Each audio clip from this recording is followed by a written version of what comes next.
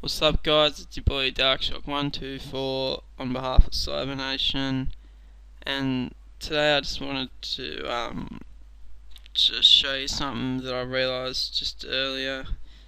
It is, if you are not logged into your account and you go to one of your videos, you'll see that hey, it comes up with like the lowest quality.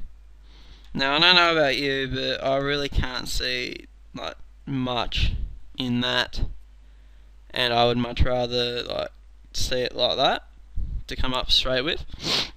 Now this is extremely easy to fix.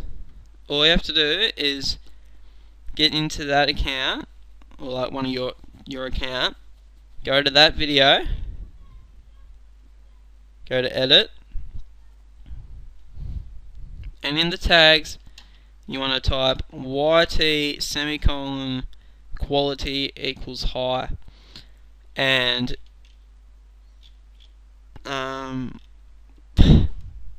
so alright, my save changes button wasn't coming up. But yeah, all you gotta do is you gotta type that into your tags, save your changes.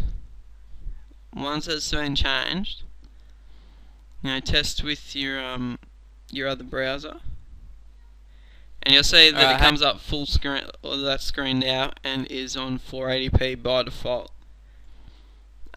You can't actually tell if you're on your own account because they all show up for like the high quality.